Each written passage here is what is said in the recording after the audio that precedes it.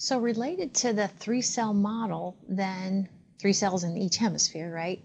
We should kind of have these kind of pressure, these surface pressure belts. And we do kind of see them in a sense.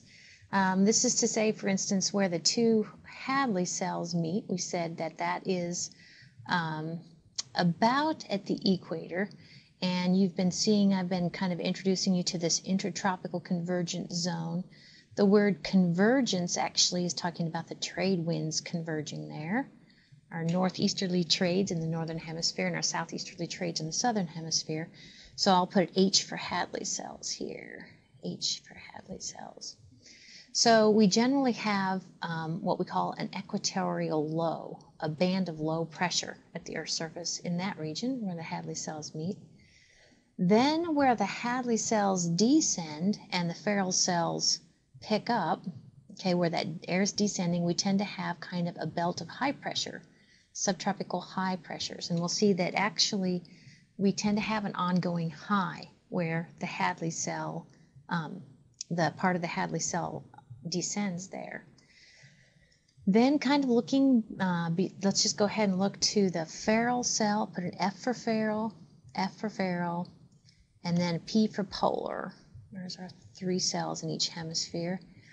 We tend to have something then associated with the Ferrel cell, or between the Ferrel cell and the polar cell, a subpolar low, where that's the ascending air, again, of the polar cell ascending and the Ferrel cell ascending. And then we have a relatively high pressure up here at 90 degrees latitude, and that's called the polar high. So we do kind of see those pressure belts. So just to kind of show you, so this is ideally what those pressure belts would look like.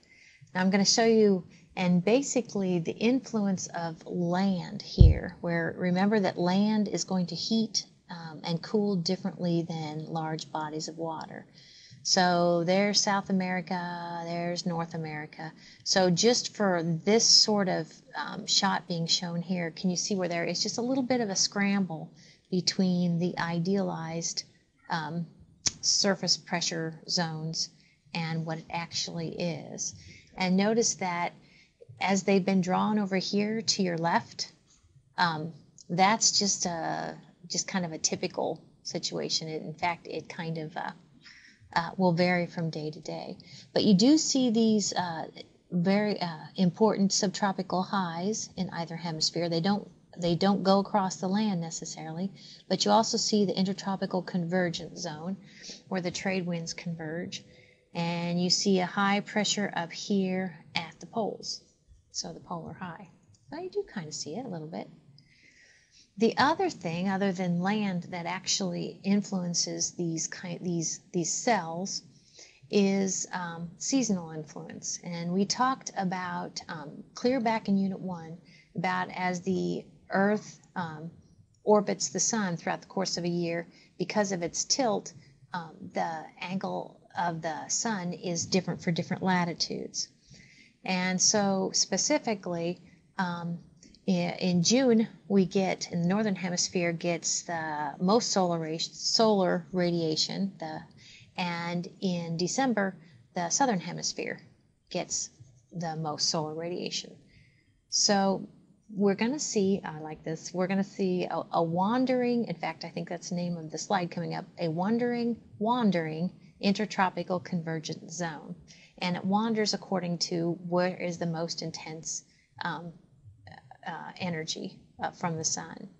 So as the intertropical convergent zone wanders, remember that's the thing between the two Hadley cells, then everything else wanders too. Okay, so before we talk about the wandering intertropical convergent zone, I want to talk about these general regions, ongoing regions of high pressure, and they are seasonal too. I'll show you here in a minute. But a few slides ago, when on the left we talked about the non-idealized semi-permanent pressures at the Earth's surface, that's what I'm talking about here in a minute. So remember that these high pressures, these semi-permanent high pressures, are actually where the Hadley cell meets the Ferrel cell in both hemispheres.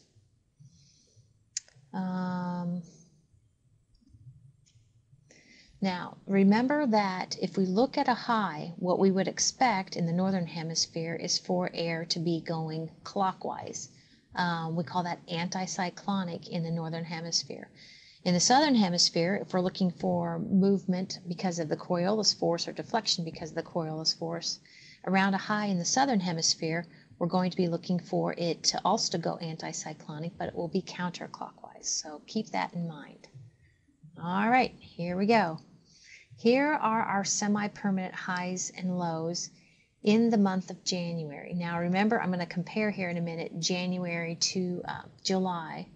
But in January, you would expect, and by the way, this line right here that we see, this is the Intertropical Convergence Zone. In January, you would expect the southern hemisphere to be getting the lion's share, or to kind of take possession of the Intertropical Convergence Zone. And in fact, when we compare this to July, the Intertropical Convergence Zone is kind of moved southerly. So let's look at those semi-permanent highs that are associated with the descending part of the Hadley cell. So I have three drawn here. We have the semi-permanent Pacific high, the Azores high, and the Siberian high. And superimposed on this then would be, this is where the Hadley cell is descending.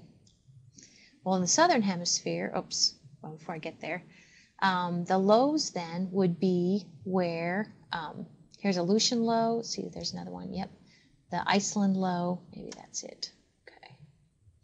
So these lows up here then are where the, there it goes up here. See how it kind of wanders? It's not straight across by latitude. That would be where the Ferrel and the polar cell meet. And that would be because of the ascending air there at the polar front. We're going to call it the polar front here in a minute. So let's look at the southern hemisphere. Again, we have these semi-permanent highs. I don't have fancy names for them, but these are some semi-permanent highs in the southern hemisphere. Okay, switching months. That was January. This is July. I'm going to show you in here in a minute to prove to you that the Intertropical Convergence Zone kind of has wandered north. So there's the Intertropical Convergence Zone. And let's look again at our semi-permanent highs. We have the Pacific high there. I love this one. Have you ever heard of the Bermuda Triangle? Actually, it is in this vicinity over here in the Atlantic Ocean. And this one right here, this semi-permanent high, is what we call the Bermuda high. Again, it would be where the Hadley and the Ferrel cell, Hadley, H for Hadley, and F for Ferrel, Hadley and the Ferrel cells meet. Let's see, we have a low pressure up here. That would be where the Ferrel and the polar cells meet. Then looking at our semi-permanent highs in the southern hemisphere. I don't have fancy names for them. I bet they do have fancy names though. Okay, this would be in the month of July. So just to kind of show you the wandering Intertropical Convergence Zone. I don't know why I think that's so cool, but I do. So these are the slides that we looked at, first in January and then in July. And they are the same slides. Again, if you kind of focus on the Intertropical Convergence Zone and see how it wanders. January, it kind of goes south, and in July, it wanders north.